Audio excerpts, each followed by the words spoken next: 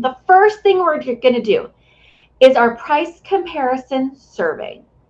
Now, this is where we put on our detective hats and we survey other enrichment activities in our area and see kind of what our market can bear, right? So we're taking a look at, yes, of course, what are other studios charging if you have others in your area?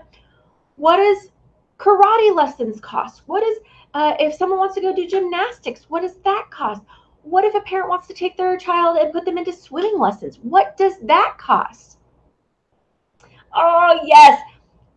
I'm so glad. Yes, yes, yes. She did it this last summer because, you know, I make sure that my clients do it, right? Okay, so price comparison survey. We need to just get an idea. We need to get an idea of where everyone's at.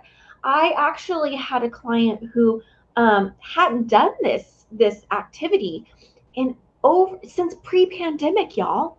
Okay, and she thought that she was kind of middle of the pack when it came to pricing. But what it actually revealed to her is that she hadn't raised her prices in several years, and she was now looking like the bargain basement of dance classes, right?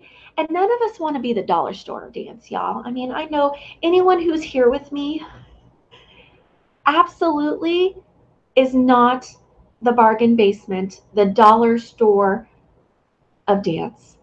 Anyone who's here with me, you guys are top-notch quality studio owners or instructors, and we cannot price ourselves out of alignment with that, right?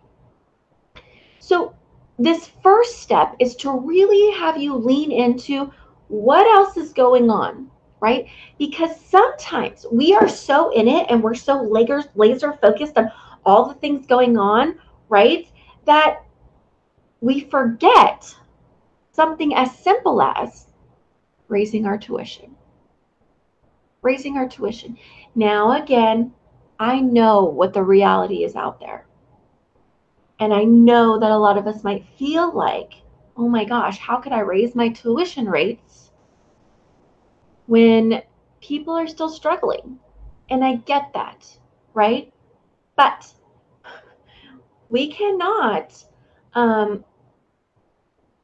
sacrifice our own businesses' financial health and well-being because others may have money stories.